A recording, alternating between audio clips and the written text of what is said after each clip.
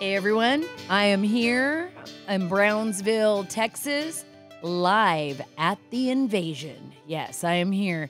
We are watching as our nation's borders have completely crumbled. Yes, Olympus has fallen. Remember that movie? Olympus Has Fallen. I can't remember, but it was with the White House. And it was when the White House just, fiction, of course, totally just fell, collapsed. That's the way I feel right here now at the U.S.-Mexico border, a day away from Title 42. Yes, ending. And by the way, it's already ended, pretty much, because I am out here, I am watching as the people are being released, and I'll go into details of why I was there right near the Rio Grande River, but right now they're putting up all kinds of barbed wire with the National Guard. Texas Department of Public Safety is out there. My good friend Chris Olivares is out there, but they're keeping reporters, for the most part, at least earlier in the day, away from the river because of all the barbed wire that they've been putting up. And let's just be honest. It is a freaking mess, and they don't want you to see it. They don't want you to see how bad it is, but they can't help it. It's just overflowing. And Governor Greg Abbott is doing everything that he can, I believe, right now with the resources that he has. That's why they called in the National Guard Quick Reaction Force. And honestly, I've got to look into this. And I asked Brigadier General Matthew Barker, is this the first time we've ever used the QRFs, like at our U.S.-Mexico border? I mean, in modern times, in ancient times, I don't know. And he didn't even really have an answer. We've used QRF before inside cities. They're trained for rioting. They're trained to assist our law enforcement officers when situations dissolve, basically, and you need that kind of help. It's not about logistics. It's not about just paper shuffling at the border, which is what happens most of the time. Or the National Guard actually has been asked to assist people cross the river so they don't drown. These QRFs, which are part of the 500 plus that are here at the border requested by Governor Greg Abbott, my governor, are here to assist our law enforcement officers because it is just that bad. They are very concerned about the situation dissolving into something dangerous. And I'll go into all those details and the questions that I had actually for the Brigadier General and for our law enforcement officials. I'll be heading back out to the border tonight. I may do some night reconnaissance as well later tonight with our National Guard out in the brush. I will keep you posted on that throughout future podcasts. But before we go any deeper into this topic, I want to tell you about Fast Growing Trees. I'm out here in beautiful Brownsville, Texas, yes. And it's a desert community, right? And out here, I think, is still Region 8, like where I live. I live in hill country, which is a little bit different. It's there's more moisture, there's more rain, there's rivers, there's a little bit different environment. Out here on the border, there's a lot of cactus. There's some trees out here, but there's a lot of, desert plants and animals. Well, guess what? If you go to fastgrowingtrees.com/Carter, you will find your region out here, if you live here in Brownsville, and they will ship the plants that are perfect for your region right to your door. You could not ask for more, right? You just couldn't, because you're going to have a plant expert. You're going to get, guess what, 15% off of your entire order if you put in CARTER, yes. And that's how wonderful it is. You could be out here in Texas, even if you're by the border and people are running through your backyard. Take a little time to smell the flowers. Take a little time to order some plants and beautify your area, right? Let's do it. Again, you go to fastgrowingtrees.com/Carter. There you will join over 1.5 million. Think about that. Happy Fast Growing Trees customers. You'll be planting trees with your family and your children and enjoying a beautiful, beautiful backyard this summer season. Go to fastgrowingtrees.com/Carter now to get 15% off your entire order. Get 15% off at fastgrowingtrees.com/Carter, fastgrowingtrees.com/Carter. So I'm going to start in sequence of the day and how I arrived here. So I left late last night from where I'm at in Texas, from my home, and I was with my son. He's working with me out here on the border. Yes, it's a family business, right? And I had my son drive because, as you all know, I just got back from Hungary, and I'm literally having the weirdest jet lag you can ever imagine. I'm sure some of you have experienced this. Like, I keep thinking I'm going to go to sleep right now, and then I realize, wow, no, it's only 4 o'clock. So I'm getting my body used to being back in the United States. So Alex has been working with me, and he, jumped in the Jeep that we rented, and we headed out, and there were some monsoons. So the GPS just kept wanting to divert us late at night. And eventually we got here to Brownsville, but it was like almost 2 a.m. So a very long night of driving to get out here. And we'll be putting a lot of the video clips and, of course, everything on Fox News, Sean Hannity's show.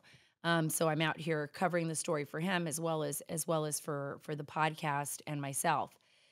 And I've been covering the border for like 20 years. And I've never in my life seen anything like this. This situation is beyond anything you can ever imagine. The pictures and the videos being posted don't even do it justice. Thousands upon thousands of people crossing in just this area every day. And it's building. And, this morning when I got up, we finally got everything together. We headed out to the border by the river. And like I said, the police and the National Guard were there. The law enforcement community has been very adamant that they're not letting people cross into that area. Our Texas DPS officers are working with the governor, Operation Lone Star, as well as with Brigadier General Matthew Barker. They're taking care of the border situation under Governor Greg Abbott's direction. And they're trying to stop this flow. And it is absolutely stunning. So I'm out there getting ready for a press conference, and you look about less than half a mile down the road, there are hundreds of people pouring in. And in fact, I ran into Bill Malusian down there. We were talking, and Fox News has the drone that goes overhead because when we can't get near the river, the drone is the best thing, right? It can show you what's happening as far as the drone can fly, basically, as far as the eye can see or as far as the drone can fly. And this drone, and I was talking to Bill, and as he's just done some really great reporting, I'm talking to him, and he's telling me, like, every time you think the line is going to end, it gets even longer. And it's like 4, 5, 6, 7 football fields long. And everybody's coming in. And everybody's being released. And you've got Customs and Border Patrol, Customs and Border Protection, our Border Patrol agents saying this is just, in fact, one of them sent me, Cheech and Chong, remember Cheech and Chong?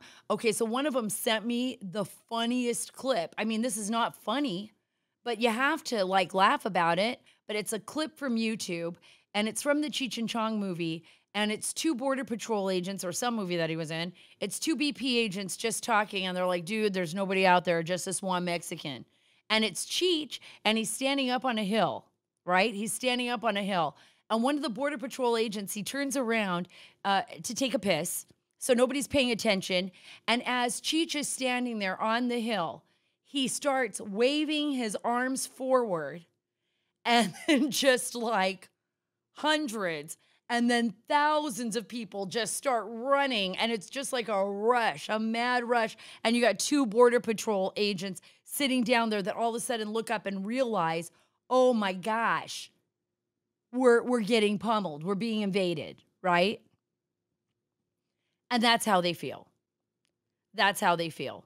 That's why I got that video, because they feel like their hands are tied behind their backs and the Biden administration is just going to let everybody in. Now, on the other hand, you have Governor Greg Abbott, and he has done just an incredible job, as best he can, trying to protect not only, first and foremost, the great state of Texas, which is his job, but the rest of the United States of America. But he can only do so much. He can say, you can't cross these lines. He can put up the Constantina wire. He can, send the National Guard down. He can put Texas DPS right there on the border. And they're all looking across saying, hey, you can't cross. Go that way. You can't cross. And what they're trying to do is divert everybody to the bridges. And by the way, there were reports right now that there has been a shooting at the Reynosa Bridge. So that will bring me to my next topic with you, because there has been some shooting over at Reynosa. They believe right on the border. I'm still looking at reports coming here. Let me read it to you so that you're as up to date as me in this exact moment. But this is what it says right now. This is Nick Sorter. Breaking heavy gunfire reported on the U.S.-Mexico border at the far Reynosa International Bridge. It's about an hour from me. This is a developing story, and details will be made available as soon as possible. So this is what we've got going on. We've got literally hundreds of busloads of people from all over the world, a lot from Venezuela here, pouring into the country. We have possibly a shooting at the bridge, and we've got our quick reaction force, National Guardsmen here with the, included in the 500 plus that are here at the border, at the Texas border, trying to protect our country. And my question is like, they don't have any weapons on them. So what happens if they get shot at? What are they going to do? Use their shields? They're set up for riot. That's what they're set up for. These are trained riot officers that are going to assist law enforcement. Or trained riot troops. That is the correct way, that are going to assist law enforcement officers, right? But their lives mean something. They have to be able to defend themselves. And they will. I was told that if anything does go sideways, they have the authority to defend themselves. But why are we at this point? This should never be happening. This should not be happening. This is only happening because the Biden administration has allowed this to happen. I want you to just think about what is going on here. I want you to imagine that you're me and you are sitting at the U.S.-Mexico border, 11,000 migrants crossing that border Tuesday. Part of the nearly, by the time Biden leaves, I believe over 8 million people that have been allowed into our nation. Millions who we don't even know who they are. They're known gotaways. They could be connected to terrorism. They could be criminals. A lot of the gotaways, by the way, have a reason that they want to get away. They don't want to turn themselves into Border Patrol folks. They don't want to do that. Why? Because they may have a criminal record, a criminal background. They're probably criminals in their country of origin. There's a lot of reasons. They're moving in children to sell to sexual predators. They're moving in women to put on, as modern day slaves. There is nothing about this that is remotely good. Nothing. And it's not staying here in Texas, although some of them are. I'm going to go over that a little bit with you. And just so we're clear of what the Biden administration is doing, just so you get and understand this, because I know you've got to be just as frustrated as I am. This is about our families. This is about our nation. This is about our children. This is about the fentanyl that's pouring across the border and killing people. I've already lost 2 people connected to our family that we know from counterfeit fentanyl pills. This is about every single one of us and a federal government whose only job that our president really has is to protect the national security of our country and to protect citizens of our country. That is his job as commander-in-chief, and he has utterly failed at it, and he is giving everything over to the cartels. Everything. Everything to the human traffickers, everything to the cartels, perpetuating this kind of behavior so that we are going to pay the price. He is not going to pay the price. Not the way we are. And he doesn't care. And frankly, they really don't care. And I want to tell you what's going on here. I've talked to sources. I've talked to sources on the ground. I've talked to sources from Arizona, Texas, to California, to Washington, D.C. And right now, the Biden administration is releasing all the migrants. And by the way, you don't even need to talk to sources. Just come down here to Brownsville and go to the street and just talk to the people that are walking all over the street. We don't even need source. You just come down here. Just go down here. Just say, hey, what's your name? Oh, your name's Juan. Juan, where are you from? Oh, I'm from Venezuela. Hey, what happened? Hey, man, you know what? I crossed the border. They held me for like 4 hours, and then they dumped me in the middle of the street. Really? Did they tell you where you could go? Not really. They're sending me over to the Catholic Church. The Catholic Church says I may be able to take a shower sometime tomorrow. So these are people who are all over the streets in an American community that have no food to eat, no place to go, who, by the way, a lot of them have friends here already because guess what? Our border's been wide open. It's been just wide open for so long that people have friends here now, and that those friends are paying for them to take trips back and forth. So the Biden administration is doing what it always does, and it just in bigger, greater numbers now is releasing migrants, and this is without court dates, so you were all aware of this, to alleviate overcrowding in March 2021, but had previously enrolled those migrants in programs known as alternatives to detention. Alternatives to detention means that they're just letting them go, okay? That's just as simple as that. I keep simplifying this.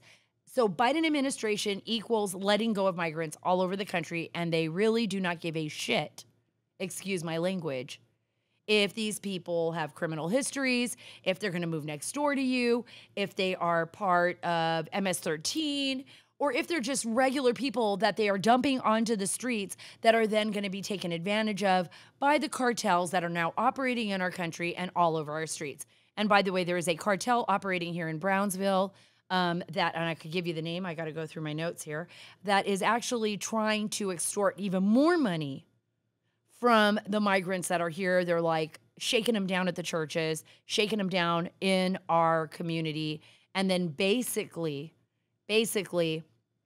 then fighting it out with the cartels from Mexico. So we've got a Venezuelan cartel on our streets, and let me give you their names. This is really so much fun right now. It's just unbelievable to me how ridiculous this is. There are now members of Tren de Aragua, perdona, that's my Spanish being very bad right now. Tren de Aragua. Now, and that's just my Americanization of that. Let's say it one more time. Tren de Aragua, now charging illegals to pass the razor wire. So the razor wire is inside the United States. We have a Venezuelan group now taking money from illegals because they're like, well, what the hell? We're here, right? We might as well capitalize on this. Let's make some money. So we got this Venezuelan gang taking the monies. Now they're battling it out with the Mexican cartels who are like, oh, whoa, wait a minute. This is huge. Because now they've got the Gulf cartel, they've got CDN money, they've got all these people, Nuevo Generacion, everybody who's saying, well, guess what? You can't be operating in our territory. You can't be charging them more money because we control the territory. So now we're going to have massive bloodshed is what some people believe. It's a Venezuelan cartel. They're concerned for the safety of all of our officers and our National Guard working along the border, right? I'm sure being out in the brush with them later tonight or tomorrow night is going to be just a blast because it's going to be just scary, right? Because we have officers out there that are putting everything on the line and doing everything to protect each and every one of us. Each and every one of us. And I'm not even over exaggerating that. And to protect those poor children. I saw children on the streets. Protect those poor children from the horrors that they faced. And by the way, they did face them. And people were very honest with me. In fact, a group that I interviewed that had come through the Darien Gap, where my good friend Michael Yon, God bless him and keep him safe out there, has been in reporting from there so frequently. But they were telling me that the rapes are continuing, that children have been targeted, that there was somebody that was in their group, a child actually got caught in the crossfire of some gunfire and was hit and had to be hospitalized in Panama on their way here. And that bad guys and bad gals and people are coming through the border with them. And that it's overflowing right now in Matamoros. And that's, the city right over the border from here. Let me tell you about Allegiance Gold. Allegiance Gold is a sponsor of the Sara Carter Show, and I'm very proud to say that they are. And you see what's happening in our country. You see how everything is just falling apart, from the banking systems to, of course, the U.S.-Mexico border. And you saw what happened in Canada, right? When bank accounts were seized by, Trudeau, and we saw what happened here in the United States when some of the banking systems were just like, guess what? I don't agree with you, Don Jr. I don't like you, Lieutenant General Michael Flynn. I don't like so-and-so, so get out of my bank. That's a sign that you need to diversify. And that's not just, I'm not even telling you what to do. I'm just telling you, please diversify. Please diversify. And I want you to look into Allegiance Gold. This isn't about me telling you what to do. This is about you investigating for yourself a great organization, a great company that is going to help you diversify. And my friends at Allegiance Gold can do just that. They can help you protect your IRA. They can help you protect your 401k with physical gold and silver that is delivered securely right to your front door. I mean, you can't ask for more. They'll deliver it right to your front door. And right now, you'll get $5,000 of free silver on a qualifying purchase when you tell them that Sara sent you. SARA. So don't wait. Call or click today. 877-702-7272. That's 877-702-SARA. SARA, no H. Or go to protectwithsara.com. That's protectwithsara.com. We cannot control the Biden administration. That's obvious. But we can prepare, and we better prepare. 877-702-7272. That's 877-702-SARA, SARA, or protectwithsara.com. Thanks for joining me today. If you want to follow me as I report from the ground, telling you the stories that you're not going to get from the mainstream wild and lying media, just join the Sara Carter Show. Be a part of our family. And I promise you, I will always deliver you the truth, and I will take you to the most dangerous places on earth, and hopefully I'll come back from them. But I'll bring you the information that you're going to need so that you can make the right decisions for you and your family. Subscribe to my channel here on YouTube and on Rumble, and thank you so much. It really does help. Guys, we are in a mess. We have got to be aware of what is going on. We have got to take care of each other. And we have got to hold our lawmakers accountable. This is absolutely the most important thing that we can be doing. This border crisis is spawning into something that I can't even imagine. And I've been covering it for 20 years. I don't know what the future holds for our nation, but we can't keep going down this road. This road is a disaster in the making. It's already there. Our children are being murdered. Our citizens are being murdered. Innocent people that are being trafficked are being murdered. Who is responsible for this? Who is that? Let's just leave it at this last question. Who is responsible for this, if not the president of these United States and his administration, who made this possible? You know what? Pray for everyone out here. Pray that this somehow stops. Because if it doesn't, I really do not know what the future will hold. Like I've said before, 2024 cannot come fast enough. We are all warriors in the fight for our great nation. And I mean that in all the right ways. I mean that in the good ways. You know, the FBI is probably going to be like, oh, she said warriors in the fight for our nation. She's a domestic terrorist. No, I am not. I absolutely believe in peaceful turnover of power. I'm going to lay that clear right here. But I believe that it is up to all of us to pay attention to what's happening in our world and to stand up to that and to not be afraid. Do not be afraid to speak up. I'm not afraid. I believe the most important thing is sharing that information with you, this information, so that you can make the best decisions concerning you and your family. And yes, I'm now a columnist, and you know my opinion. And my opinion right now is that the Biden administration sucks. They're the worst administration in the United States, in the history of America. And our border is wide open, and it is not being protected. And if they tell you it is, they are lying to you. All you have to do is believe your eyes. Believe it. Don't believe their lies. Thank you so much for following me here and joining me on the Sara Carter Show. Remember to download this podcast wherever you get your podcasts. It really helps me. Follow me on Truth at Sara Carter Official, on Twitter at Sara Carter DC, and on Instagram at SCarterDC. God bless all of our military, especially our National Guard here protecting us at the border. God bless the Texas Department of Public Safety and all of our local law enforcement. God bless all of you and our nation, because we are truly, truly in desperate need of prayer, and we truly have to ask God for all of his help. This is a disaster. And by the way, God bless the great state of Texas and Governor Greg Abbott. Thank you for all that you do.